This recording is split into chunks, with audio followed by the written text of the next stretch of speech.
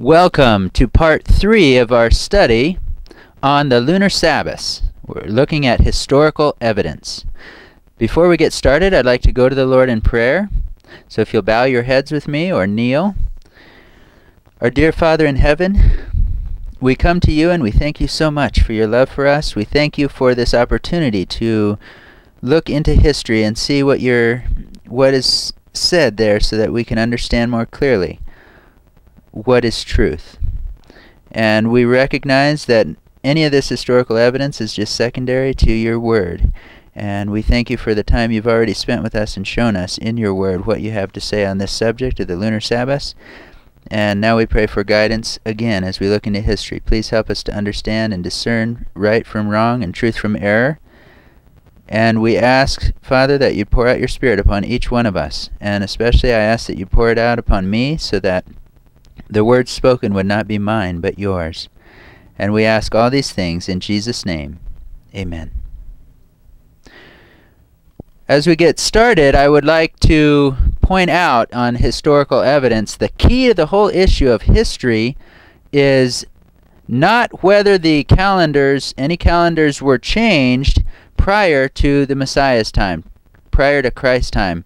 Any changes that happened before that are really insignificant, because whatever happened from Christ's time to our day is what counts, because at Christ's time we know that they were keeping the right calendar, the right Sabbath, and so whatever happened from there on is what we need to look at. Also, any argument or documentation that deals with the change to the Gregorian calendar, the Julian calendar, or any pagan calendars has nothing to do with the subject that we're looking at, because the Jews never kept the pagan calendars. The Jews had their own calendar that went by the moon. Even to this day, they keep a separate calendar from most people in the world, because they have their lunar calendar that's based on the moon. And it's true they also go by the Gregorian calendar that most of the world uses today, but they've always had their lunar calendar. They've always based their feasts on the moon. And that's why it changes. If you notice on the Gregorian calendar, on the calendar we use today, the feasts of the Jews always switch dates. They're never on the same date in the Gregorian calendar, because they're using their own calendar, and they always have. So this is really the issue, is what has happened to the Jewish calendar. That is the issue that we have to be looking at. I would like to notice one change to the Gregorian calendar that took place. It took place in 1582, and I'd like to go ahead and look at this. The calendar, and from October 1582, there was a change where 10 days were taken out of the calendar, and it was switched. But I'd like to point out that, read from the Wikipedia Encyclopedia, it says the last day of the Julian calendar was Thursday, 4th of October, 1582, and this was followed by the first day of the Gregorian calendar, Friday, 15th of October, 1582. The cycle of the weekdays was not affected. So you notice that the weekly cycle, the order of the days, what day the Sabbath was, and so on, was not affected whatsoever by the Gregorian calendar change. So any change to the calendar, if it did not affect the order of the week, is insignificant, and if it did not affect the Jewish calendar, it's insignificant. The only changes that matter is what happened to the Jewish calendar. Now, recently I've been reading a lot of information on history, historical evidence, and most of it revolves around what happened to the Julian calendar, or what happened to the Gregorian calendar, or what Constantine did to the the Julian calendar at his time. But all of this information was insignificant. As I was reading these things, I kept thinking, show me something that matters. Show me something that affects the day in which the Jews kept the Sabbath. That's what's really important. And I came across this quote in one of these papers from the Schaff-Herzog Encyclopedia, and it really stunned me, because I thought here was definitely some evidence that the Jews changed their calendar. And this is the quote, the first quote that I read from the Schaff-Herzog Encyclopedia, and it says, "The association of Sabbath rest with the account of creation must have been very ancient among the Hebrews, and it is noteworthy that no other Semitic peoples, even the Babylonians, have any tradition of creation in 6 days. It would appear that the primitive Semites had 4 chief moon days, probably the 1st, 8th, 15th, and 22nd of each month, called Sabbaths, from the fact that there was a tendency to end work before them so that they might be celebrated joyfully. Among the Babylonians, these 7th days, through astrological conceptions, became ill-omened, while the Sabbath in the middle of the month was made a day of propitiation, and its name was construed as meaning the day for ending the wrath of the gods. The Israelites, on the other hand, made the Sabbaths the feasts of a living and holy God. The work of man became symbolic of the work of God, and human rest of divine rest, so that the Sabbaths became preeminently days of rest. Since, moreover, the lunar month had 29 or 30 days, the normal lapse of time between Sabbaths was 6 days, although sometimes 7 or 8, and 6 working days were accordingly assigned to the creation, which was to furnish a prototype for human life. The connection of the Sabbath with lunar phases, however, was discarded by the Israelites, who did not worship the moon, and the weeks were accordingly divorced from the days of the months and were made to follow in succession throughout the year, a more regular correspondence with the week of creation being thus secured. The first lunar day, however, or the day of the new moon, retained, although no longer called Sabbath, somewhat of its sabbatical character, so that in the Old Testament it frequently appears as a pendant of the Sabbath. Now that's taken from the New Schaff-Herzog Religious Encyclopedia article, The Sabbath, edited by Samuel Macaulay, 1912, volume 10, pages 135 and 136. Now, when I read this, I was really troubled, because I thought, now we have some evidence showing that the Sabbath was changed. The Jewish Sabbath was changed. But there's one thing that was left out. I don't know if you noticed when we were reading that, the yellow portion that said that the Sabbath was, the Jews did not worship the moon, that part of the quote was deleted when it was quoted to support the lunar Sabbaths. That part of the quote showing that the reason the Jews did not follow the moon is because they didn't worship the moon, that part was deleted and replaced with a ... which left out that clue that might show you that, hey, there's something a little bit fishy about this statement, and we might need to check it out a little further. So when I found this, I found it quite interesting. But I'd like to look at the quote because I wasn't comfortable with this. I wanted to check it out for myself. So I went to the Schaff-Herzog Encyclopedia, and it's taken from pages 134 to 136 of the article on the Sabbath. And here before you is page 134, and here's 135, and then page 136. Now notice the highlighted section is where the quote was taken, and I'd like to look at page 135 again. See, at the bottom of this page, the yellow portion is what was quoted, but now up above is not quoted. The part, especially in the green here, I would like to look at. This on page 135 in the same article on the Sabbath. Notice what it says here. He says, in none of these passages is there the slightest implication that the Sabbath was connected in any way with the moon. The author then speaks about opinions and hypotheses, stating that these were things that there is no evidence, for which there is no evidence. And he states emphatically that the Hebrew Sabbath was not connected with the full moon. So we found this right in the very same article, that the Hebrew Sabbath was not in any way connected with the moon. And then he says, the assumption that the Hebrews borrowed the Sabbath from the Babylonians lacks all foundation. And that's from the very same article, the Schaff-Herzog Encyclopedia on the Sabbath. Now, so what I found from this is you can't really trust what you're seeing unless you check it out for yourself. And when I checked this out, I found that the article that was being used to prove lunar Sabbaths actually proves the opposite. And this was just one of the theories that was promoted, is that the Jews adopted the Sabbath from the Babylonians who kept their weeks according to the moon. And I found this was just bogus. It's not what the article was saying at all, and that's what the article was saying, is this is not factual. It lacks all foundation, and there was no connection with the Jewish Sabbath to the moon. So this was one quote that I found used to promote lunar Sabbaths from history. And then there was another one that came from the Jewish Encyclopedia, and this really got me questioning, because the Jews ought to know where the Sabbath came from, and they ought to be able to speak authoritatively on this subject. So I'd like to read this next quote from the Jewish Encyclopedia, and it says, "The idea of the week as a subdivision of the month seems to have arisen in Babylonia, where each lunar month was divided into 4 parts, corresponding to the 4 phases of the moon. The first week of each month began with the new moon, so that as the lunar month was 1 or 2 days more than 4 periods of 7 days, these additional days were not reckoned at all. Every 7th day, Sabbatum, was regarded as an unlucky day.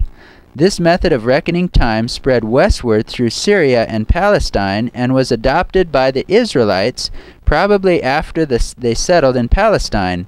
With the development of the importance of the Sabbath as a day of consecration and the emphasis laid upon the significant number 7, the week became more and more divorced from its lunar connection." That's from the Universal Jewish Encyclopedia, Volume 10, 1943, Article Week, page 482. So this again caused me to wonder. Now the Jews themselves are telling me that the Sabbath used to be connected with the moon, and that it became divorced from its lunar connection.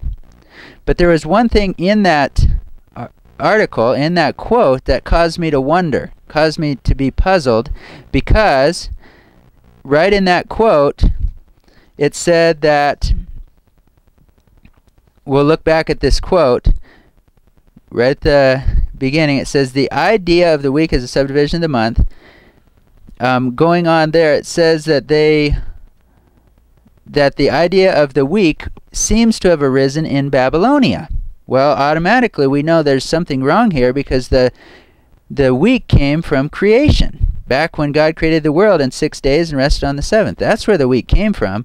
But here this encyclopedia said that it came from Babylonia. So there's really a problem here. In fact, it says that the Jews adopted it probably after they settled in Palestine. They adopted this from the Babylonians. Now, does this make sense? That the Jews would have adopted the Sabbath from the pagans? That's not where they got it. We know that's not true. We know that the Jews got the Sabbath from God, way back in creation. So here this Jewish encyclopedia is telling me something that I know is not true. We know that the Jews did not adopt the Sabbath from the pagans.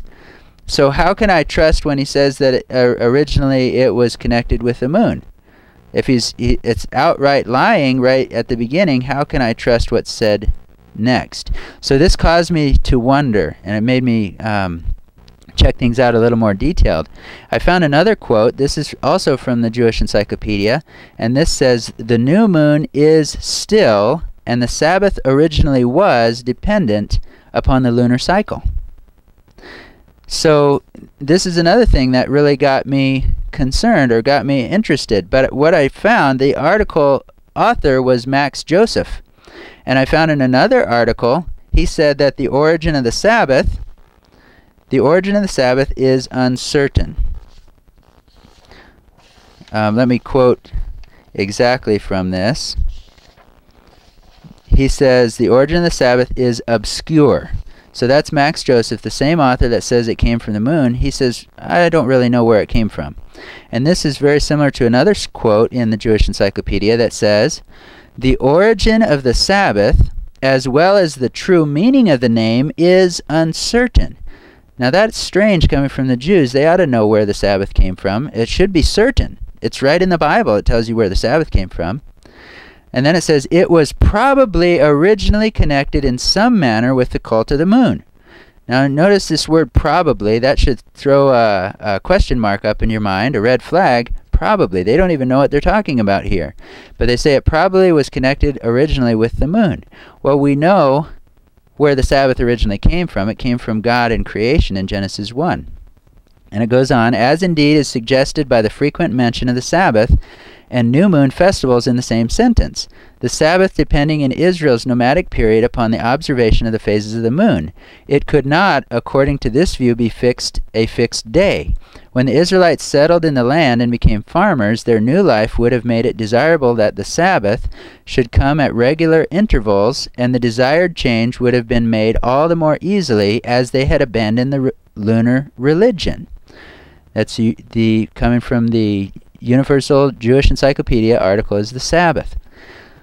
So here it says again that the Jews adopted this ritual of 7-day week from the pagans. When they were worshiping the moon, they were keeping the Sabbath according to the moon. But since they rejected worshiping the moon, that's when they divorced it from the lunar connection. But how can I trust anything this Jewish encyclopedia is saying when it's blatantly lying in certain areas, and it says that they don't even know where the Sabbath came from? Well, I seem to find clearly in the Bible that the Sabbath came from Genesis chapter 1, when God created the world.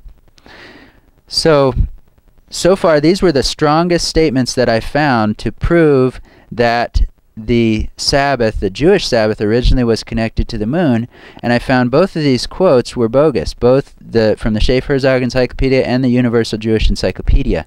So it really caused me to question when I see a quote from history. I want to check this out, because I can't really just take what is said at face value without knowing for myself if this is true, reading the context, checking everything out for myself. And I pray that you will do the same thing. I'd like to look at some more quotes that are very interesting. I found a quote in the Anchor Bible Dictionary that is very interesting. It says, beginning in 1905, J. Meinhold argued that the Old Testament Sabbath was originally a monthly full moon day, and as such was borrowed by Israel from ancient Babylon. His hypothesis has found sporadic support. And you notice even in the Jewish Encyclopedia it has found support. But then he says there is no compelling evidence in the Old Testament for an alleged transfer from a pre-exilic monthly Sabbath to an exilic or post-exilic weekly Sabbath. That's the Anchor Bible Dictionary article, The Sabbath. So here we find that this man J. Meinhold in 1905 came up with this theory, this hypothesis about the Sabbath originating from the moon, and then others have taken up this idea and have written different articles. It's in the Jewish Encyclopedia. The Schaff-Herzog Encyclopedia mentioned it. So we found there is no support for this. It's just a hypothesis that this man, J. Meinhold, came up with, and now people are following it as if it were fact. And because they find it in an encyclopedia, they think it must be true. But just check it out for yourself. Now let's look at another quote. This comes from the New Encyclopedia Britannica article, The Week. And it says, the week is a period of 7 days, a unit of time artificially devised with no astronomical basis. By the 1st century BC, the Jewish 7-day week seems to have been adopted throughout the Roman world, and this influenced Christendom. Now notice here it says that by the 1st century BC, that's before Christ, the Jewish 7-day week had been adopted throughout the Roman world. So the change from a 7-day week or a lunar week to a continual 7-day cycle, there's no record of any change. There's no record in history that this change has ever taken place. And there has been, it's true there was a change in the Roman calendar. They used to have an 8-day week, and I'd like to look at that in just a moment. But first of all, I want to read about a visionary. This is in the Jewish calendars found on crystallinks.com. On the Jewish calendars, it says, a visionary, probably writing in the Persian or early Hellenistic age under the name of the Prediluvian Enoch, suggested the religious calendar of 364 days, or 52 weeks, based on the week in which all festivals always fall on the same weekday. His day was later taken up by the Qumran community. Now, notice this, that it says that this person, writing under the pre-Diluvian name Enoch, he was writing in the Persian or early Hellenistic age. Now, that's around 300 BC. And he proposed the 364-day calendar, which is divisible by 7, so that all of the feasts would come on the same day of the month.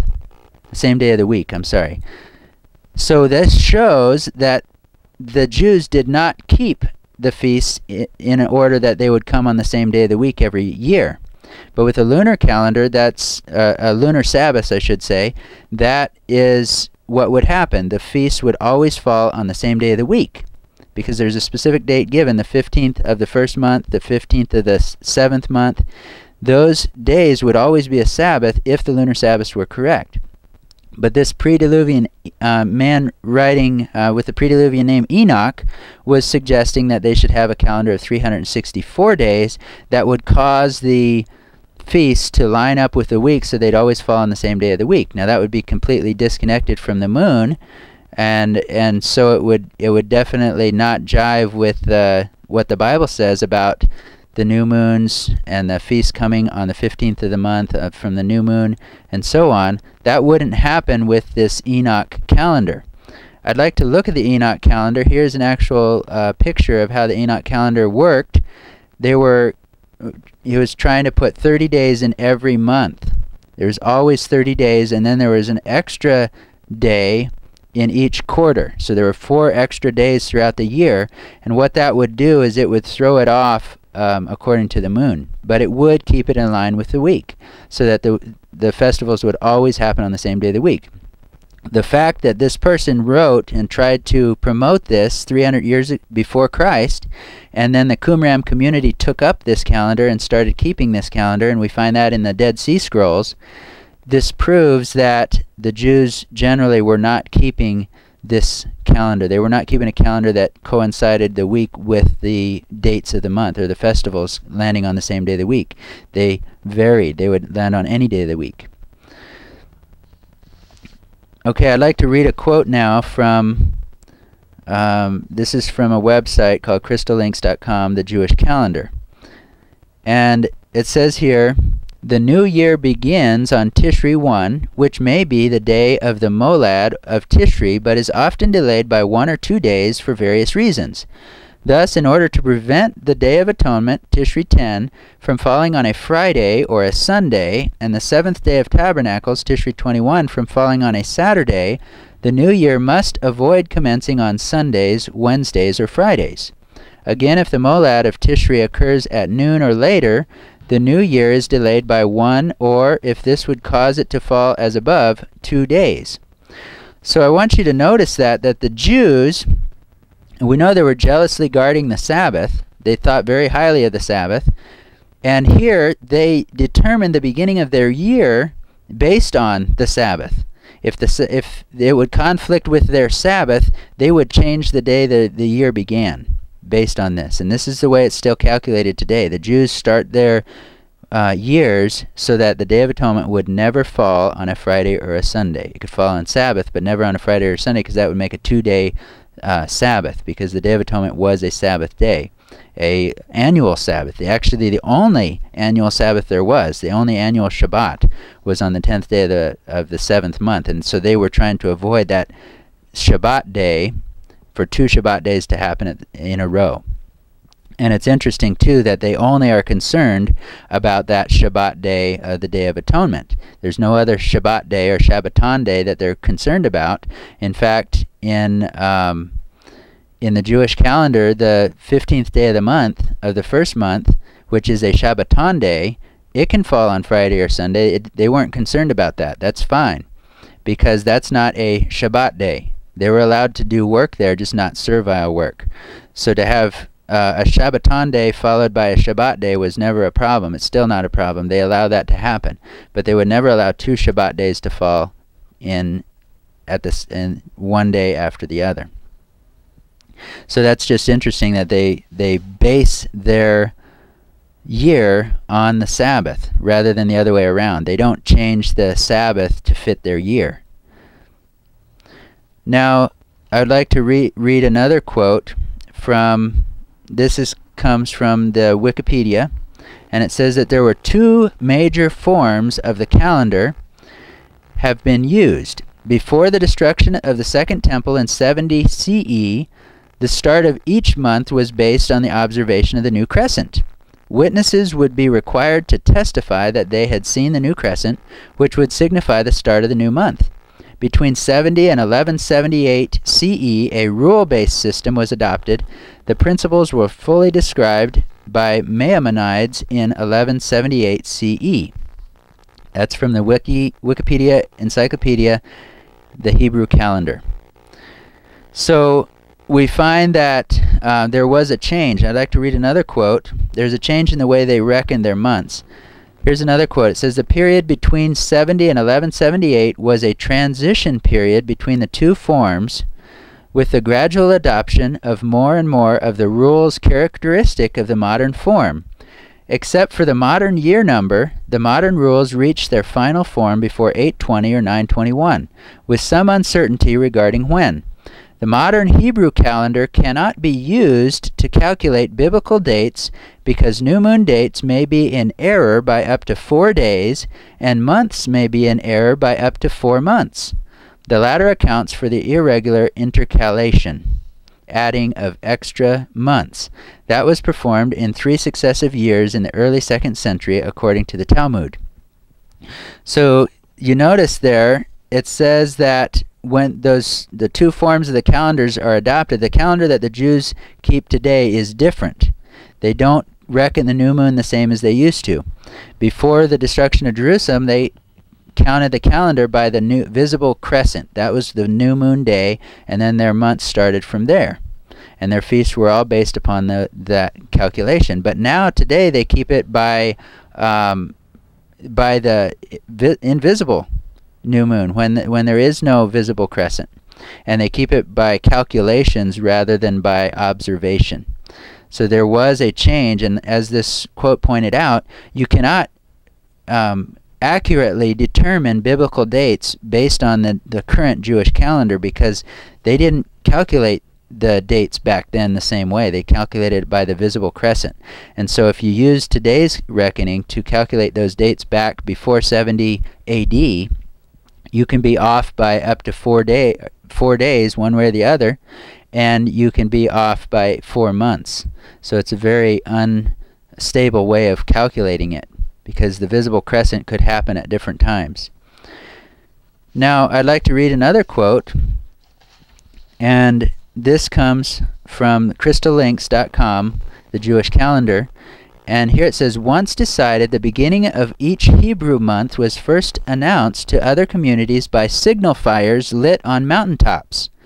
But after the Samaritans and Bethusians began to light false fires, a shaliach was sent.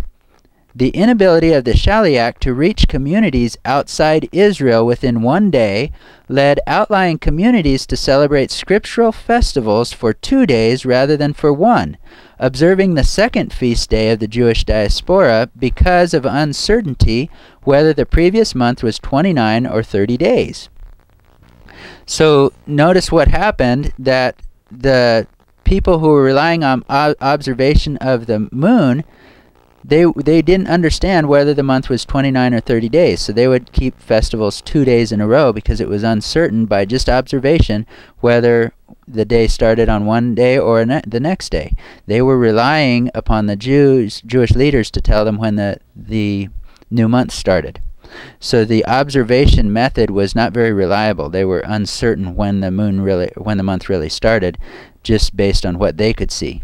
So they had to rely on the Jews to tell them when it started.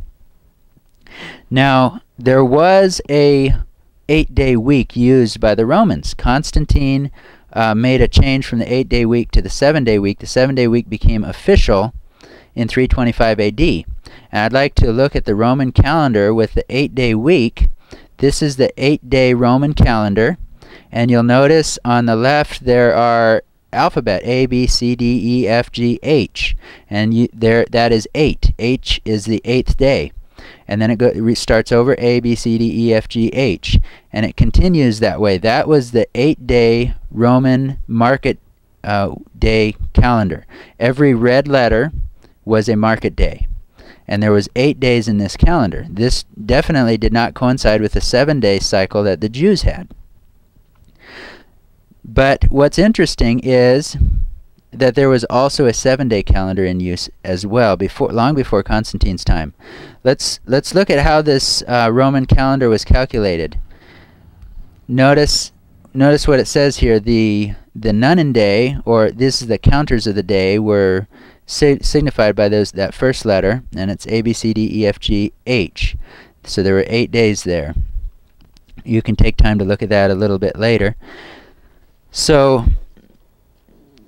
I would like to notice something here. In 1795, that there was found marble fragments of what is known as the Sabine calendar, Fasti Sabini, in a place in central Italy. These portions represent the months of September and October in the Julian calendar. The experts in this type of archaeological finds have declared them to belong to the reign of Augustus Caesar, and that they were in use between 19 BC and 14 AD. So notice this is a Roman calendar, this Sabine calendar that was found in 1795. It was in use from 19 BC to 14 AD, which covered the time when Christ was born. So when Christ was here, this calendar, the Sabine calendar, was in use for sure. And notice this. This is a picture of the 7-day Sabine calendar, and right alongside the 8-day Roman calendar, market day calendar. They used them at the same time. And this I'm going to quote from Famous Verse in Ancient Greek and Roman World by David Matz, page 116. It says that an inscription, CIL 1220, dated between 19 BC and 14 AD, preserving the remains of a Sabine calendar, is the earliest known public record of a 7-day week.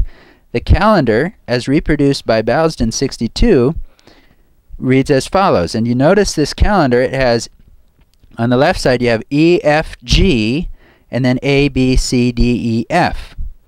And then right beside it is the Roman 8-day week, A, B, C, D, E, F, G, H, A.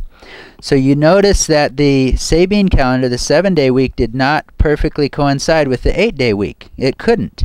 But it shows that they were used both at the same time.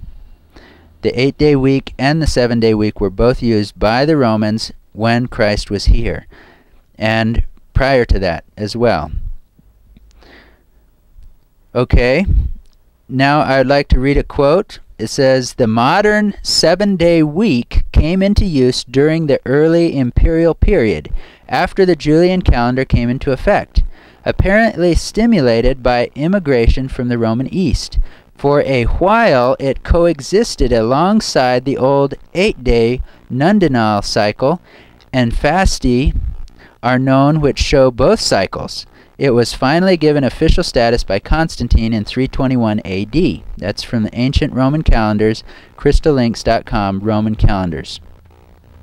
So we find that there were 2 calendars in use at the same time. The 7-day week and the 8-day week were used at the same time, and finally the 7-day week gained ascendancy, and Constantine in 320 AD chose the 7-day week as opposed to the 8-day week, and that was the end of the 8-day week cycle in Romanism. However, that did not affect the 7-day cycle. The 7-day cycle was still used continuously prior to that, and we know the Jews had a 7-day cycle long before that. Now, I want to read from another quote. This is called the Days of the Week. It says, "At first, the Romans used the ancient Etruscan market week, which consisted of a period of 8 days, called the Nundinae, the 9 days. Remember, the Romans counted inclusively. Every 8th day was a market day. The 7-day, or astrological or planetary, there were 7 visible planets. Week originated in Persia, and by the end of the 1st century CE was in wide use through the Mediterranean. The first public evidence of the 7-day week in Rome appears in a Sabine calendar from between 19 BC and 14 CE. Augustus recognized the 7-day week, but the non-denial calendar continued to be used alongside it. Only in 321 CE did 7 days become the official length of the week. That's taken from the Introduction of the Roman Way of Telling Time, Wheaton College. It was a lesson handout, and you can find that online. So this tells us that the Romans used both a 7-day week and an 8-day week at the same time. Now this 7-day week that they used was a planetary week, and that was a week that was named after the planets. That's even today we have those names. We have Sunday after the sun, Monday after the moon, Tuesday is after, let's see, that is named after Mars. And then Wednesday is named after Venus, or I'm sorry, Mercury. Well, we'll just see this in just a second. Let's look at this calendar, how the planets coincided with the days of the week. You notice the order of planets, and then this dial here, this star here, was used to show how the week was calculated. The first day of the pagan planetary week was Saturday, Saturn Day. The second day was Sunday. The third day was Moon Day, named after Jupiter. The fourth day was Mars Day. The fifth day was Mercury's Day. The sixth day was Jupiter. Seventh day was Venus, and so on. The first day of the pagan calendar was Saturn. That's true. That's a fact. That was the first day of the week. To the pagans. Not to the Jews, but to the pagans, it was the first day of the week. And also, I would like to notice how these days, the pagans calculated even the hours of the day were ruled by each of these planetary gods, supposed these pagan gods. And this just shows how the hours of the day were coincide with these different planets. And this pagan planetary week never changed order. It was always the same. Still to this day, it's the same as it was way back then. And they never added an 8th day. They never rearranged the order. This has always been the way the pagan calendar has been, well, from way back in history. But this was the 7-day planetary week that was adopted by Rome, and was even used during Christ's time when he was here by the Romans and the pagans. Okay, now I would like to go to another quote. This is commenting on how Pompey destroyed Jerusalem, captured Jerusalem in 63 BC. Long before Christ's time, 63 BC, Pompey overtook Jerusalem. And this is a quote. This is from Dio Cassius, who lived from 150 to 235 AD. He says, "If they, the Jews, had continued defending it, the temple, on all days alike, he, Pompey, could not have got possession of it. As it was, they made an exception of what are called the days of Saturn, and by doing no work at all on those days, afforded the Romans an opportunity in this interval to batter down the wall. The latter, on learning of this superstitious awe of theirs, made no serious attempts the rest of the time, but on those days, when they came around in succession, assaulted most vigorously. Thus the defenders were captured on the day of Saturn without making any defense, and all the wealth was plundered.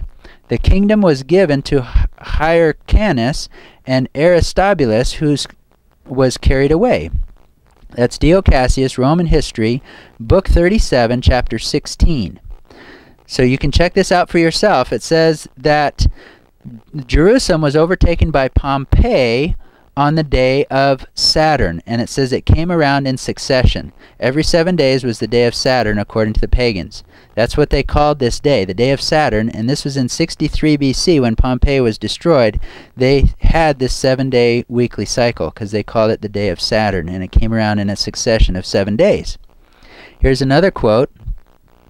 This says, This is coming from Josephus. Now, this is a Jewish historian, and he says, "Nor had the Romans succeeded in their endeavors, had not Pompey taken notice of the 7th days, on which the Jews abstained from all sorts of work, on a religious account." Now, what day do the Jews abstain from religious work on the 7th day? It's the Sabbath.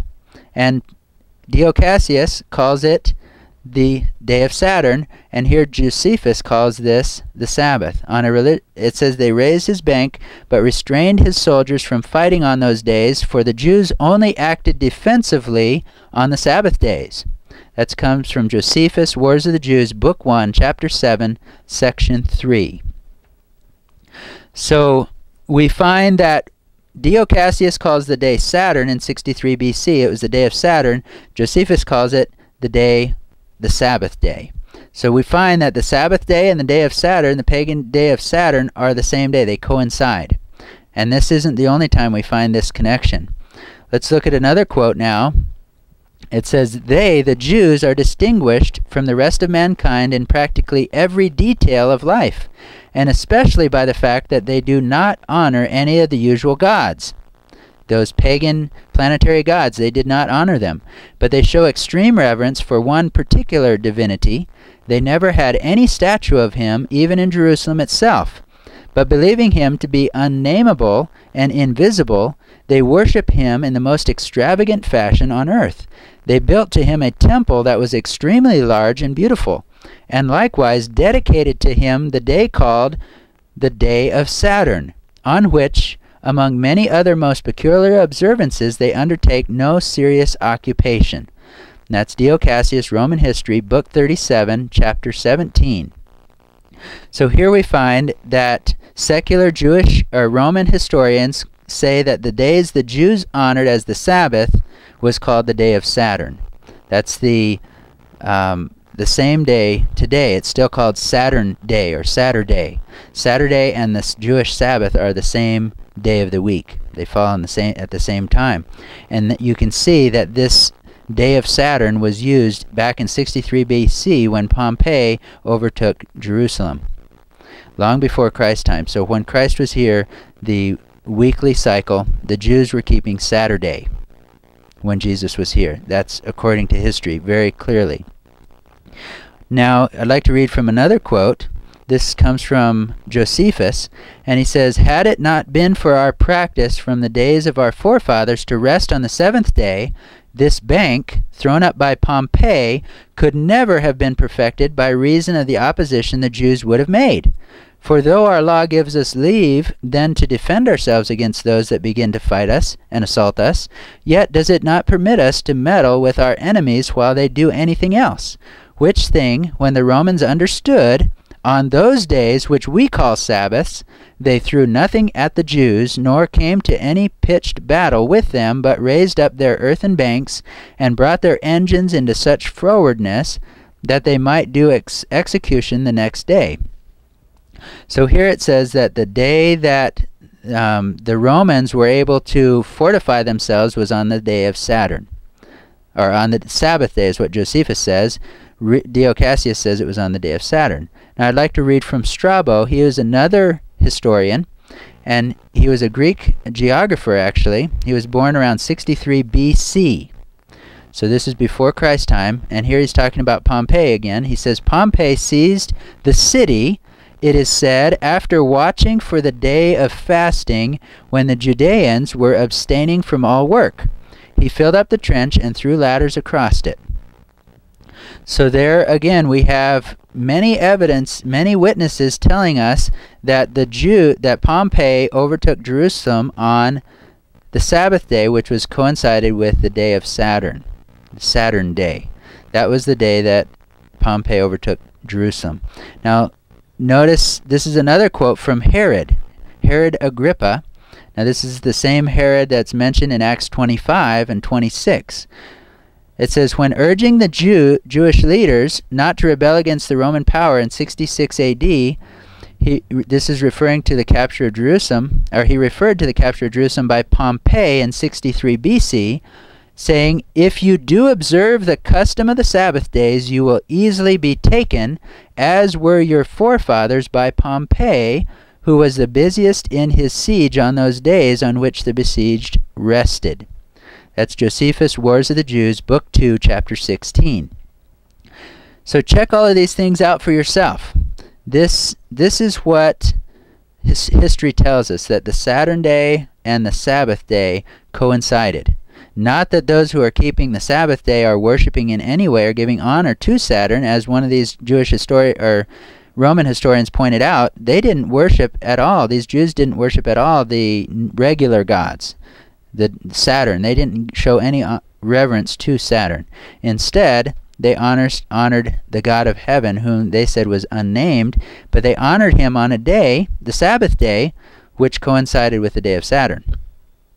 I'd like to read another quote.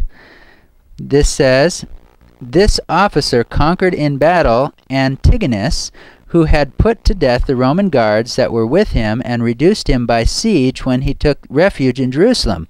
The Jews indeed had done much injury to the Romans, for the race is very bitter when aroused to anger, but they suffered far more themselves. The first of them to be captured were those who were fighting for the precinct of their God, and then the rest on the day even then called the day of Saturn. And so excessive were they in their devotion to religion that the first set of prisoners, those who had been captured along with the temple, obtained leave from Sosius when the day of Saturn came around again, and went up into the temple and there performed all the customary rites, together with the rest of the people." So here it says that even then the day was called Saturn. That is the day, the Sabbath day, when the Jews were not fighting offensively, and it gave their enemies extra advantage over them during those times. And so we find that the day of Saturn and the day of Sabbath coincided. Now I'd like to read another quote. This is from another historian, Frontinus, and he says, "The divine Augustus Vespasian attacked the Jews on the day of Saturn, on which it is forbidden for them to do anything serious, and prevailed." That's Frontinus. The Stratagems, Book 2, Chapter 1, Section 17. So here we have many quotes. We have Dio Cassius, we have Frontinus, we have Strabo, we have Agrippa. All of these testifying that the Jewish Sabbath was the same day as the pagan day of Saturn. I'd like to read again from Dio Cassius. He says, "Thus was Jerusalem destroyed on the very day of Saturn, the day which even now the Jews reverence most. From that time forth it was ordered that the Jews who continued to observe their ancestral customs should pay an annual tribute of 2 denarii to Jupiter Capitolinus." That comes from Dio Cassius, Roman History, Book 65, Chapter 7. So there it says Jerusalem was destroyed on the very day of Saturn, and that happened both in 63 BC and in 70 AD. They attacked on the day of Saturn, which is the Jewish Sabbath day. Now notice that the date of the fall of Jerusalem was Saturday, September 8th, 70 AD, according to several authorities. One is the New International Encyclopedia, volume 22, page 309, article Titus. So September 8th, Saturday, September 8th, 70 AD was the day that Jerusalem was captured. It was on a Sabbath day, and it was also Saturn day. Many historians will tell you that's the day that it was. I'd like to read another quote. There's so many quotes on this subject, so much evidence. Now here's another one. This is this comes from Hutton Webster, Rest Days, a Study in Early Law and Morality, and it's page 244 to 245. Dio Cassius also speaks of the Jews having dedicated to their god the day called the day of Saturn, on which, among many other most peculiar actions, they undertake no serious occupation. Tacitus, who is a Roman historian of the 1st and early 2nd century, he thinks that the Jewish Sabbath may be an observance in honor of Saturn. So Tacitus, who was an early historian, he thought that perhaps the Jews were honoring Saturn because they were keeping the day of Saturn as the Sabbath. They weren't honoring Saturn. They weren't honoring anybody but the true God on the Sabbath by setting apart that day, but it just so happened it coincided with Saturn, so this pagan historian thought that maybe they were honoring Saturn, but in reality they were honoring the God of heaven by that day. I'd like to read another quote. This comes from Clement of Alexandria. This is an early Church Fathers quote. Church Fathers. Clement of Alexandria, it says, He knows also the enigmas of the fasting of those days, I mean the fourth and the preparation. So the fourth day and the preparation day, it says, for the one has its name from Hermes, Mercury, and the other from Aphrodite, Venus. He fasts in his life in respect of covetousness and voluptuousness, from which all the vices grow. That's Clement of Alexandria, who lived AD 153 to 217, Miscellaneous, Book 7, Chapter 12. And that's in the Ante-Nicene Fathers, Volume 2, page 544. So here we find that Clement of Alexandria claimed that the days of the week, the Jewish days of the week, the fourth day and the preparation day, coincided with the planetary week of the pagans. It was exactly the same. So it was a continual, unbroken 7-day cycle. And this was long before Constantine made a change in 321 where he officially adopted the 7-day week over the 8-day week. Long before that, there was a 7-day week that was used very commonly among the Romans dating from before Christ was here, from 63 BC at least. If not earlier, they were keeping a 7-day weekly cycle. And there's much evidence of this. Now I'd like to read another quote, and this comes from Philo. He says, the fourth commandment has reference to the sacred seventh day, that it may be passed in a second and holy manner. Now some states keep the holy festival only once in the month, counting from the new moon, as a day sacred to the Almighty. But the nation of the Jews keeps every seventh day regularly, after each interval of 6 days. And there is an account of events recorded in the history of the creation of the world, comprising a sufficient relation of the cause of this ordinance. For the sacred historian says that the world was created in 6 days, and that the seventh day God desisted from his works and began to contemplate what he had so beautifully created. That's Philo Judaeus, the Decalogue, number 20, page 526. So notice here, it says that some states keep the holy festivals only once in the month, counting from the new moon. But he says the nation of the Jews keeps every seventh day after each interval of 6 days.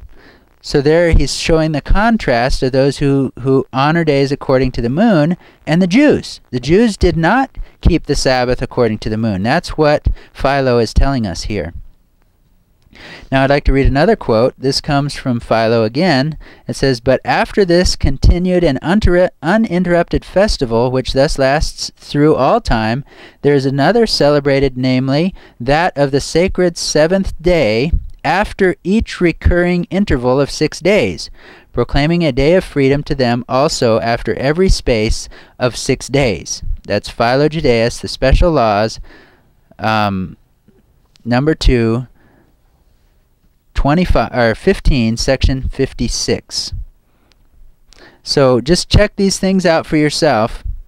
Find out what the historians are really telling us. And Philo says that the Jews kept their week, their Sabbath, at each recurring interval, after each recurring interval of 6 days.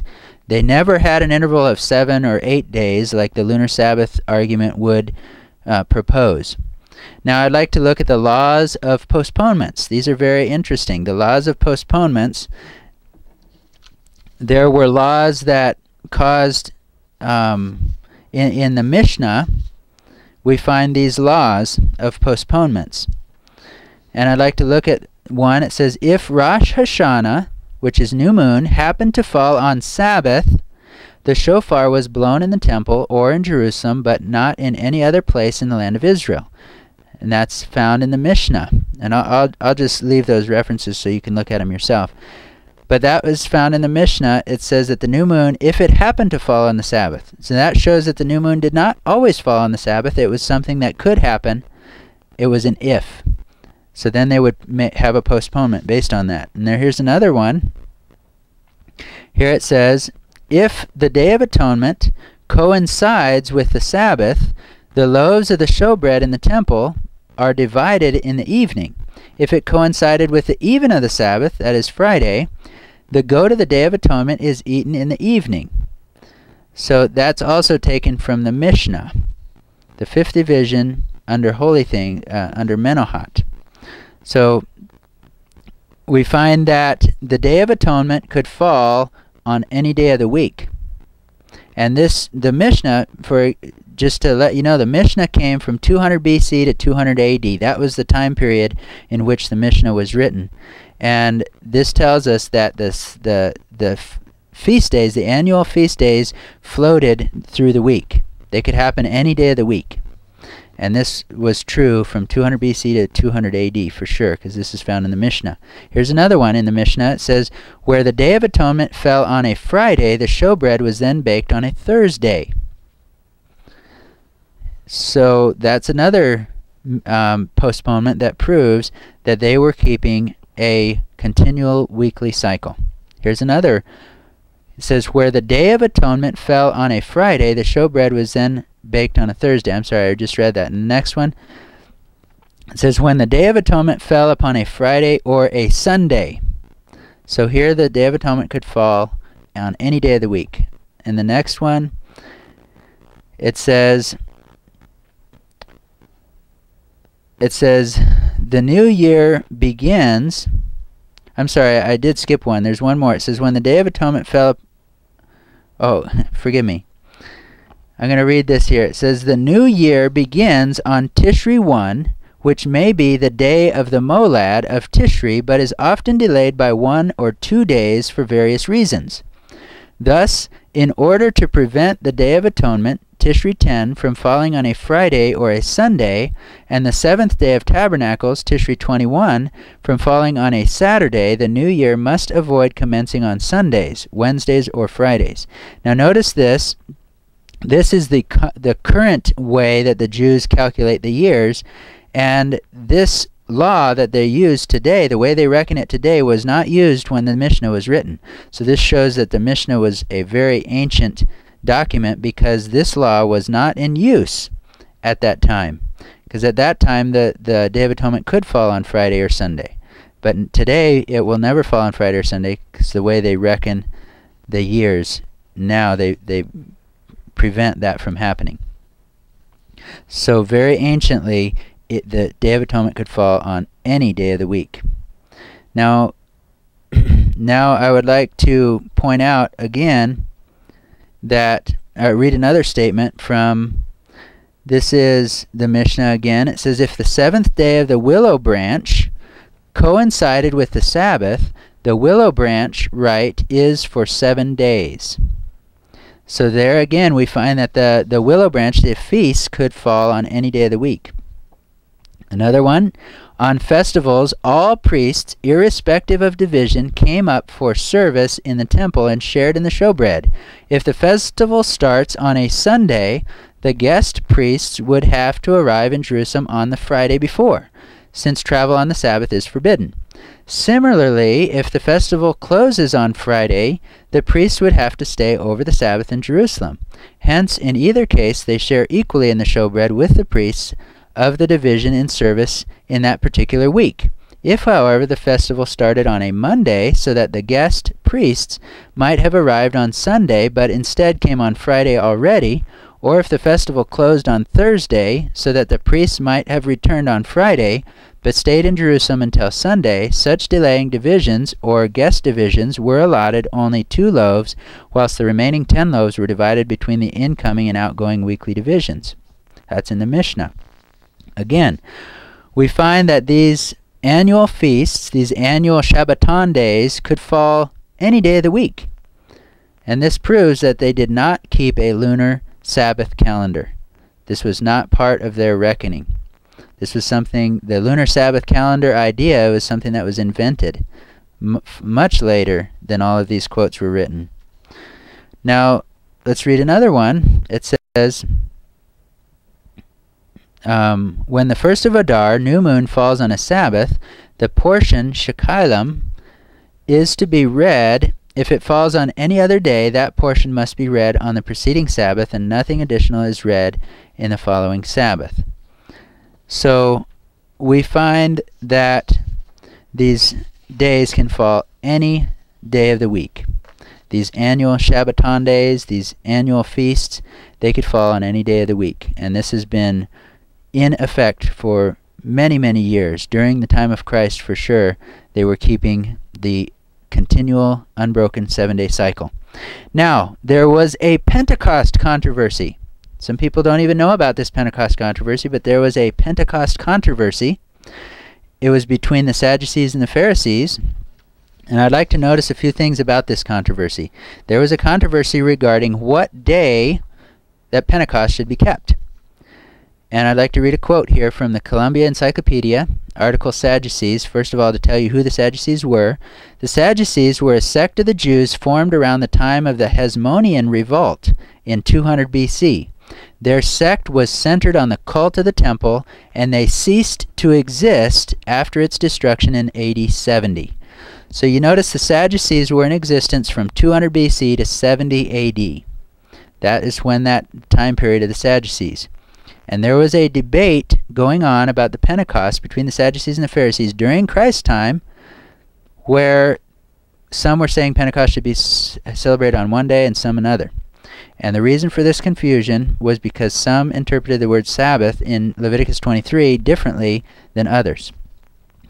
Now, look at the this quote here. It says, regarding the biblical commandment to offer the omer, the wave sheaf, on the morrow after the Sabbath, the rabbis maintain that the Sabbath here means simply a day of rest and refers to Passover. The Sadducees, or Bethusians, disputed this interpretation, contending that the Sabbath meant Saturday. Accordingly, they would transfer the count of 7 weeks from the morrow of the first Saturday in Passover, so that Pentecost would always fall on Sunday. The Karaites accepted the Sadducees' view. Ibn Ezra Adlak argues against the contention of the Karaites and claims that as all other holy days have fixed days in the month, it would be unreasonable to suppose that Pentecost depended on a certain day of the week. That comes from the Universal Jewish Encyclopedia, article Pentecost. So here we find there was a contention between the Sadducees and the Pharisees over what day they should keep Pentecost, because the Bible does not tell you what date the wave sheaf would be offered. It just says the day after the Sabbath. And the word Sabbath there is Shabbat. And since the 15th is not called a Shabbat, that it's very easy to understand why the Sadducees would say that this must be the Shabbat, the weekly Shabbat. And the fact that there was a contention at all proves that they were keeping a continually unbroken 7-day cycle during that time, during the time of the Sadducees and the Pharisees. They had to have kept this 7-day continual cycle, or there would be no controversy. Because if the Sabbath all the time was the 15th of the month, then every time the wave sheaf would be offered on the 16th, and Pentecost would be 50 days from there and would fall on a specific date. And I want you to notice that the date for Pentecost is never given. There's no date given for Pentecost. Instead, they were to take from the time of the wave sheaf, they were to count 50 days to Pentecost. There is never a date given. And that fact alone shows us that the day of Pentecost would float on the calendar. It would not always be on the same day of the month. And that is why this very contention over Pentecost proves that they were keeping the 7-day cycle, continuous 7-day cycle from creation. Now I'd like to read from another quote here. It says, the expression, the morrow after the Sabbath, in Leviticus 23:11, has sometimes been misunderstood as implying that the presentation of the so-called first sheaf was to be always made on the day following the weekly Sabbath of the Passover week. This view, adopted by the Bethusians and the Sadducees in the time of Christ, and by the Karaite Jews and certain modern interpreters, rests on a misinterpretation of the word Sabbath. That's Alfred Edersheim, the temple, its ministry and services. Now, whether it's a misinterpretation of the word Sabbath or not, I'll let you check that out for yourself. I believe that the word Sabbath is Shabbat, and it's referring to the weekly Sabbath. Now here's another quote. The Sadducees offered the sheaf on the Sunday inside the Passover week, and while the Book of Jubilees held that the offering of the sheaf was celebrated on the first Sunday outside the Passover week, the Sadducees celebrated it on the Sunday inside the Passover week. And that comes from J.B. Sagel, The Hebrew Passover, pages 248 to 249. Now, I want to read another quote. We'll just continue reading quotes because there's so many of these on this Pentecost controversy. It says, as to the feast, the two parties differed in the manner of fixing the date of Pentecost. According to Leviticus 23:11 and 15, 7 full weeks had to be counted from the morrow after the Sabbath, upon which the priests waved the sheaf of firstfruits before the Lord. The Pharisees followed the traditional interpretation that the Sabbath meant the first day of the feast, and that consequently Pentecost might fall on any day of the week. The Sadducees, or rather, according to Schur, the Bethusians, a variety of the Sadducees, held that the Sabbath meant the weekly Sabbath, and that therefore Pentecost always fell on the first day of the week. That come from James Hastings' Dictionary of the Bible, page 351. So here we find that the Pharisees would keep Pentecost on any day of the week. Could it be Monday, Tuesday, Wednesday? Pentecost would fall any day of the week. But the Sadducees always kept it on the first day of the week. It was always the day after the Sabbath, which the Bible actually says in Leviticus 23 that the Pentecost was to be the day after the Shabbat, which is always the first day of the week. So let's continue. There's another quote here. The Sadducees celebrated it on the 50th day, which is inclusive reckoning, from the first Sunday after Passover, taking the Sabbath of Leviticus 23:15 to be the weekly Sabbath. Their reckoning regulated the public observance so long as the temple stood, and the church is therefore justified in commemorating the first Christian Pentecost on a Sunday, Whit Sunday. The Pharisees, however, interpreted the Sabbath of Leviticus 23:15 as the festival of unleavened bread, and their reckoning became normative in Judaism after AD 70, so that in the Jewish calendar, Pentecost now falls on various days of the week. That's from the New Bible Dictionary on the Feast of Pentecost. And another quote. This says, the date of the feast came to be firmly fixed only in later Judaism. It was now dated on the 50th day after the Passover. Opinions varied as to the significance of the day after the Sabbath mentioned in Leviticus 23:15. The Bethusians, or Sadducees, took this literally and counted from the first regular Sabbath, Saturday, after the first day of the Passover, so that the Pentecost would always fall on a Sunday. The Pharisees, however, took the Sabbath of Leviticus 23:15 to mean the first day of the Passover, the 15th of Nisan, and thus counted 7 full weeks from the 16th of Nisan, so that Pentecost would fall exactly on the 50th day after the 16th of Nisan. According to this reckoning, the day of the week on which Pentecost came would depend on the day of the week the Passover began. That's the Theological Dictionary of the New Testament, the Jewish Feast of Pentecost. Now, I'd like to read another quote. The Pharisees held that the time between... Oh, I'm sorry, I already read that. Forgive me. Oh, it's missing from my notes. The Pharisees held that the time between Easter, Passover, and Pentecost should be counted from the second day of the feast. The Sadducees insisted that it should commence with a literal Sabbath after the festive day. That's Alfred Edersheim, Sketches of the Jewish Social Life, page 220. So what we find is there was a contention, a controversy over the Pentecost, what day they should keep it, and this controversy was raging from the time 200 BC to 70 AD, during the time of the Sadducees. And this controversy could not possibly have existed if they were keeping a lunar Sabbath. It would be impossible for there to be a Pentecost controversy if Pentecost, if the wave sheaf was always on the 16th of the month, if Sabbath was always the 15th of the month, then there could possibly be no controversy over the day of Pentecost. The very fact that there was a controversy over Pentecost proves, without a shadow of a doubt, that they were keeping the continual 7-day cycle. They could not have kept the lunar Sabbath. Now, the Jews going to war on the 8th day of the month. This is interesting because if the 8th is always a Sabbath, we already have read accounts that the Jews would not go to war on the Sabbath. So if the 8th day of the month was a Sabbath, they wouldn't have gone to war on that day. But yet we find in Josephus that they did go to war on the 8th and the 15th days of the month. And I'm going to just quote one from Josephus.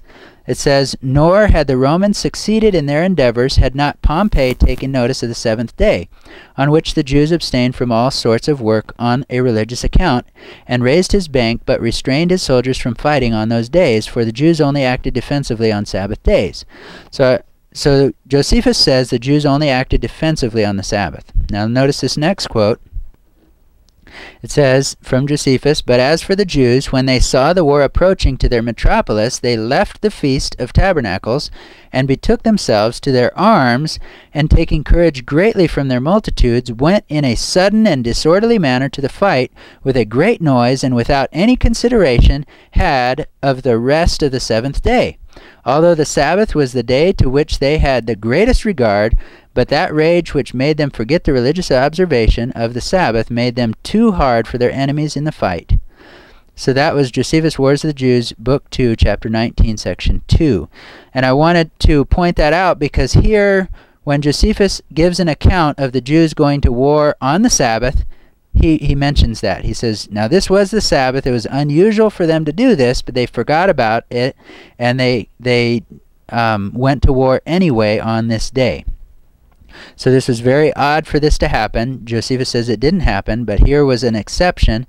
So whenever the Jews were going to war on a Sabbath day, Josephus would have noted that. That was his style of writing. He would have said, now this was the Sabbath. So notice what he says here about the 8th day of the month. Josephus says, "So the Jews went on pursuing the Romans as far as Antipatris, after which, seeing they could not overtake them, they came back and took the engines and spoiled the dead bodies and gathered the prey together, which the Romans had left behind them, and came back running and singing in their metropolis, while they had themselves lost a few only, but had slain of the Romans 5,300 footmen and 380 horsemen." So this pursuing of the Jews, and then he says this defeat happened on the 8th day of the month Dies, which is Marchesvan, in the 12th year of the reign of Nero. Josephus, Wars of the Jews, Book 2, Chapter 19, Section 9. So check this out for yourself. Here he says that the Jews were pursuing after the Romans, and this happened on the 8th day of the month. If the 8th day was a Sabbath, then Josephus would have noted this. He would have said, and this was the Sabbath day. But no, there's no mention of it, and he just mentions that they went to war on the 8th day of the month. The 8th day was just a common working day. Now, the Dead Sea Scrolls. This is very interesting. The Dead Sea Scrolls, the Mishmarat texts are the priestly service texts. They were found among the Dead Sea Scrolls, and the Mishmarat is a Hebrew term meaning watches, and is used in the instances as a reference to the 24 watches or courses of the Levitical priesthood. So now let's read from this Mishmarat texts, and here it says, "On the first day in the week of Judea, which falls on the 12th in it, the 7th month." Now think about that for a moment. The first day in the week of Judea falls on the 12th in the 7th month. That means the Sabbath day would have been on the 11th on that particular month. And now here's another one. On the 5th day in the week of Immer, which falls on the 23rd in the 10th month. So here the 5th day of the week falls on the 23rd in the month. So that shows that the Sabbath would have been the 25th of that particular month. And this just shows from the Dead Sea Scrolls that they were keeping a weekly cycle that caused the Sabbath to fall on any day of the month. Now I want to quote from some scientists and astronomers. There's many quotes from these who point out that the Sabbath has continued from creation. Okay, the first quote I'd like to read is, "The division of time into weeks is a singular measure of time by periods of 7 days that may be traced not only through the sacred history before the era of Moses, but in all ancient civilizations of every era, many of which could not possibly have derived their notion from Moses.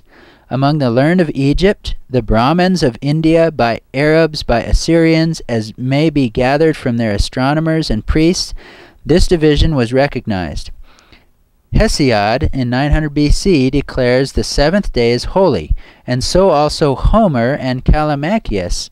Even in the Saxon mythology, the division by weeks is prominent. Nay, even among the tribes of primitive worshippers in Africa, we are told that a peculiar feature of their religion is a weekly sacred day, the violation of which by labor will incur the wrath of their god.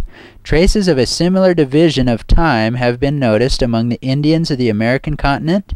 And now, on what other theory are these facts explicable than upon the supposition of a divinely ordained Sabbath at the origin of the race?"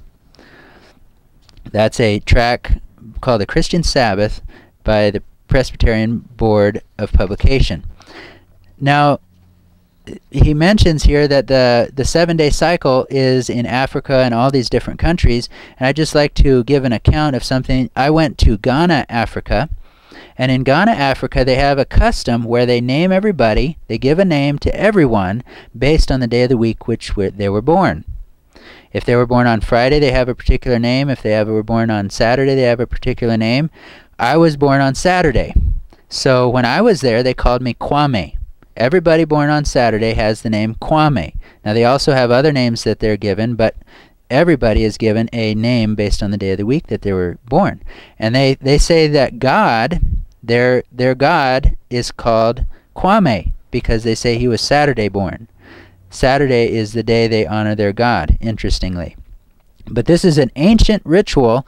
I was talking to several people in Ghana and doing some research, and this ritual of 7 days, of giving a name to the day according to the day of the week they were born, is very ancient, and it's a 7-day cycle the Ghanaians have of keeping their week. Okay, now let's read another quote. We'll just read many of these in a row now. "One of the most striking collateral confirmations of the Mosaic history of the creation is the general adoption of the division of time into weeks, which extends from the Christian states of Europe to the remote shores of Hindustan, and has equally prevailed among the Hebrews, Egyptians, Chinese, Greeks, Romans, and northern barbarians, nations, some of whom had little or no communication with others, and were not even known by name to the Hebrews." That's very interesting. Let's read another quote. That was, here's another quote. "The week has been followed for thousands of years and therefore has been hallowed by immemorial use." Okay, and another one. "I have always hesitated to suggest breaking the continuity of the week, which, without a doubt, is the most ancient scientific institution bequeathed to us by antiquity." And now another one. It says, "As to question 1, I can only state that in connection with the proposed simplification of the calendar, we have had occasion to investigate the results of the works of specialists in chronology, and we have never found one of them that has ever had the slightest doubt the continuity of the weekly cycle since long before the Christian era. As to question number 2, there has been no change in our calendar in past centuries that has affected in any way the cycle of the week." And now another one. It says, "As far as I know, in the various changes of the calendar, there has been no change in the 7-day rota of the week, which has come down from very early times." And another quote, "Some of these, the Jews and also many Christians, accept the week as of divine institution with which it is unlawful to tamper. Others, without these scruples, still feel that it is useful to maintain a time unit that, unlike all others, has proceeded in an absolutely invariable manner since what may be called the dawn of history. Another quote, "The week of 7 days has been in use ever since the days of the Mosaic dispensation, and we have no reason for supposing that any irregularities have existed in the succession of weeks and their days from that time to the present." In spite of all of our dickerings with the calendar, it is patent that the human race never lost the septenary, 7-day sequence of weekdays, and that the Sabbath of these latter times comes down to us from Adam through the ages without a single lapse. And another one, it says, "The continuity of the week has crossed the centuries and all known calendars still intact." Another one, "It is a strange fact that even today there is a great deal of confusion concerning the question of so-called lost time. Alterations that have been made to the calendar in the past have left the impression that time has actually been lost. In point of fact, of course, these adjustments were made to bring the calendar into closer agreement with the natural solar year. Now, unfortunately, this supposed lost time is still being used to throw doubt upon the unbroken cycle of the seventh day, Sabbath, that God inaugurated at the creation. I am glad I can add the witness of my scientific training to the irrevocable nature of the weekly cycle. Having been time computer at Greenwich, England Observatory for many years, I can testify that all our days are in God's absolute control, relentlessly measured by the daily rotation of the earth on its axis. This daily period of rotation does not vary 1,000th part of a second in 1,000 years. Also, the year is a very definite number of days. Consequently, it can be said that not a day has been lost since creation, and all the calendar changes notwithstanding, there has been no break in the weekly cycle." Another one, it says, "The week is a period of 7 days, having no reference whatever to the celestial motions, a circumstance to which it owes its unalterable uniformity. It has been employed from time immemorial in almost all Eastern countries, and as it forms neither an aliquot part of the year nor the lunar month, those who reject the Mosaic recital will be at a loss, as D'Alembert remarks, to assign it to an origin having such semblance of possibility." And another one, it says, "Nay, farther, the multitude of mankind itself have had a great inclination of a long time to follow our religious observances, for there is not any city of the Grecians, nor any of the barbarians, nor any nation whatsoever, whither our custom of resting on the seventh day hath not come." That was from Josephus. So here we find that the weekly cycle has not been broken. We have many, many accounts, many historians telling us that there has never been a break whatsoever in the weekly cycle. The changes, all the changes to the calendar had nothing to do with changing the weekly cycle. So the evidence is overwhelming, friends. I'd like to point out some of the things we have found from our look at history, some of the conclusions we can come to. Number one, counting the Sabbath by the moon is unreliable. This is just an observation that I've noticed. Counting the Sabbath by the moon is very unreliable. Just the other day, the half moon, which is supposed to be the most reliable indicator, on October 18th, 2007, was at 44%, and the following day it was 54%. But I could not tell the difference. I wouldn't have been able to tell you which day was supposed to be the 8th day of the month. And yet this is what's supposed to be used to tell you when the Sabbath is. And this is supposed to be the most accurate. The full moon can last for 4 days. It'll look like it's full for 4 days in a row. How do you know which day is supposed to be the Sabbath? If you're just looking at the moon, it's a very unreliable manner of doing it. If you're waiting for the new moon, seeing the new moon crescent is very difficult. The new moon crescent it comes right at sundown. Right as the sun goes down, the new moon crescent is there, and it goes down also. So there's only a brief time where you can see that new moon crescent. And another point on this, I once recently was talking to a friend of mine in California, who keeps the Sabbath according to the moon, and he told me of a conversation he had with another friend of his in Florida who keeps the Sabbath according to the moon, and they were talking to one another, and they found that they were keeping the Sabbath on a different day. One was said, "Happy Sabbath," and the other said, what are you talking about? Today's not the Sabbath." So they were both observing the moon and came to a different day. Now think about this. The moon is unreliable to tell you. If we were to count the Sabbath by the moon, you could come within a few days of it, but it would be unlikely to catch the Sabbath day every month of every year. So another point here, sometimes the lapse between a half moon and a full moon, and then a half moon, is 6 days, and sometimes it's 8 days. It's a very unreliable manner to keep the Sabbath. And if you count the new moon by the visible crescent, then you'll have the half moon on day 5 or 6 of the month. And this is the way the Jews counted the new moon, was by the visible crescent back at Christ's time. And so this is not the way the Sabbath was ever counted. Let's go to the next conclusion that we can find. The historical evidence in favor of a lunar Sabbath is very unreliable. We noticed that when we looked at some of these quotes. We look at the context, we look at what they're saying, we find we can't trust these accounts. They're not reliable sources. For the same encyclopedias that uphold the idea that the Sabbath was originally connected to the moon, they also say that they do not know where the Sabbath came from, and it probably was adopted from pagans. Can't trust that source as reliable.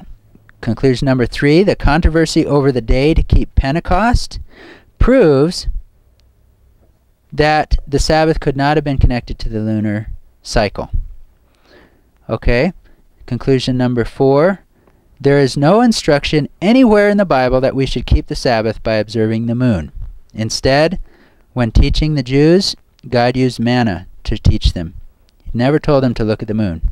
Conclusion number 5, there is abundant evidence that the planetary week has been in use for thousands of years, and that the day of Saturn has always coincided with the weekly Sabbath.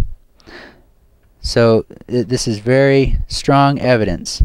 Another one, conclusion number 6, there have been several calendar changes in history, but none of them have affected the weekly cycle of the Jews.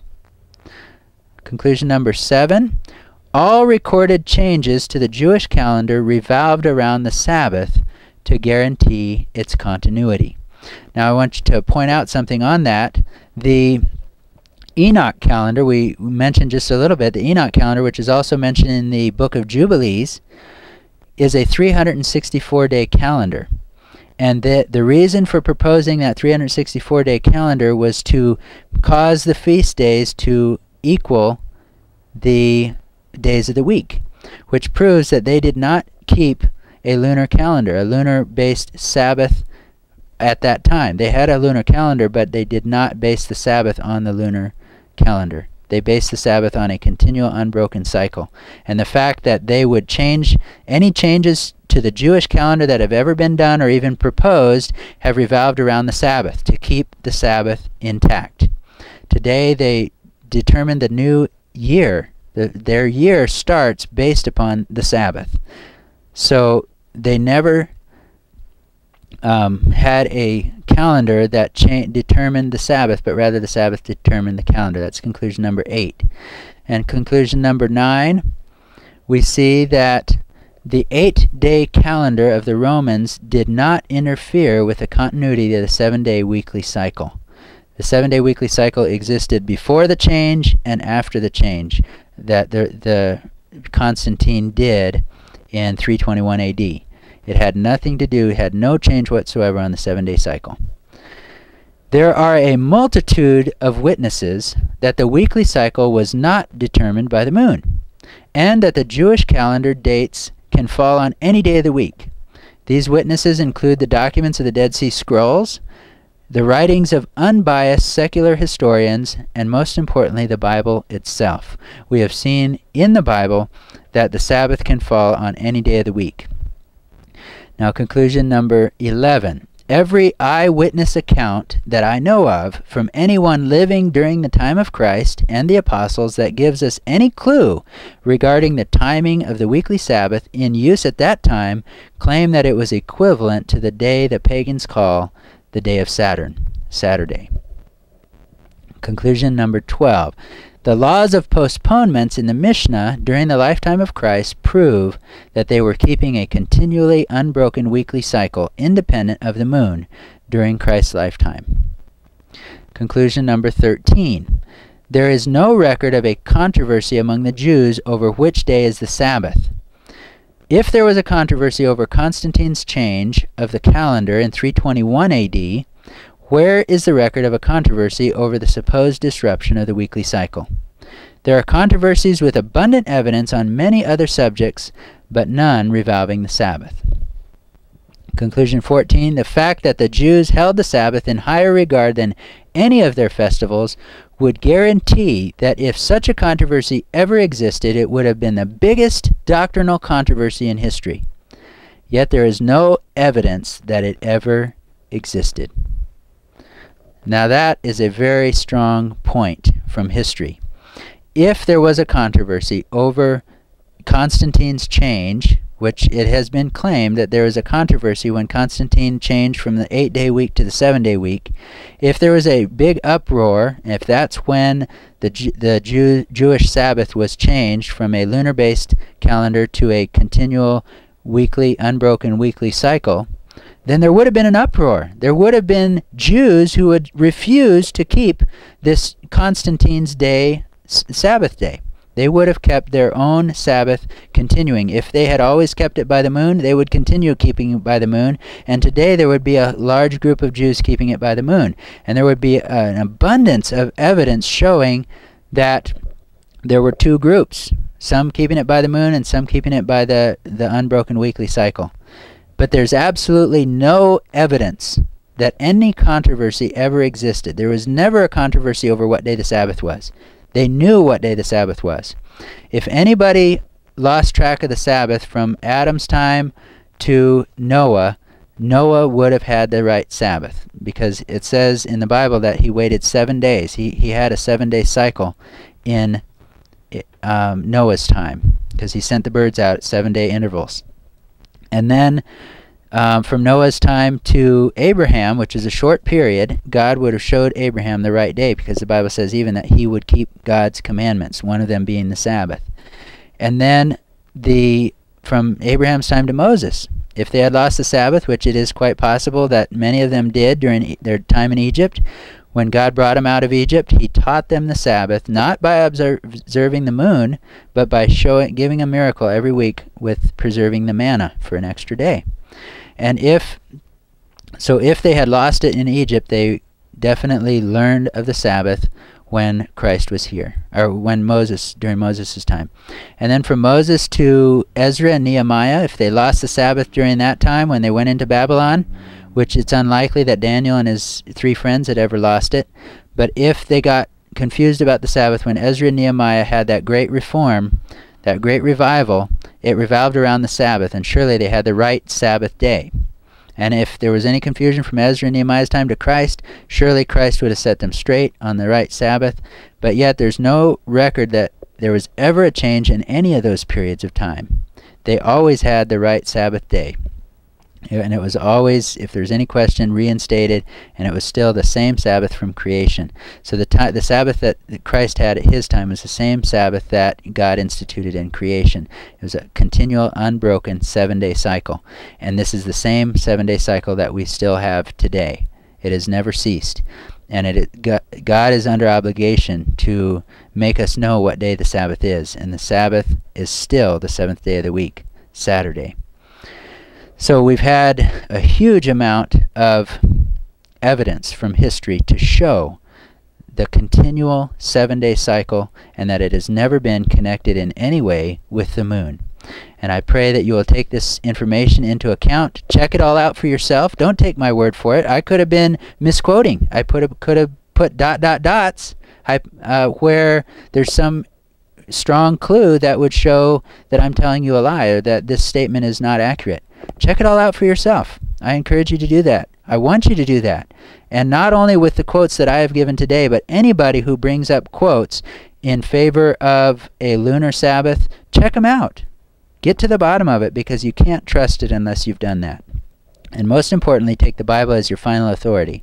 The Bible has to be the final authority for everything.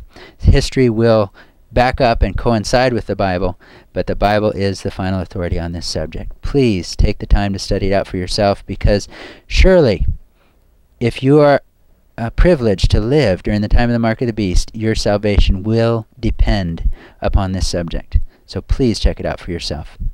Thank you so much for taking this time. I'd like to close with a word of prayer. So if you'll bow your heads with me or kneel where possible, we would appreciate that. Our dear Father in heaven, we come to you and we thank you so much for your love for us. We thank you for giving us so many evidences in your word and in history that we can know what day the Sabbath is. We don't have to be in confusion. We can know that it is on the 7th day of the week, which today is called Saturday. We appreciate you giving us unquestionable proof of this fact. And now, as we close, we pray that your Spirit would direct our minds, that you would not allow Satan to take any of the words away from us, but that we would be able to take them to heart, and that our love for you would grow stronger, and we would receive a blessing from the Sabbath day, for you only blessed one day. And if we miss that day, we're going to miss that blessing, and none of us want to miss that blessing. So we pray that you would direct us and teach us. Please add a blessing to the reading of everything that we have read so far, and bless us with your Spirit continually, we pray in Jesus' name. Amen.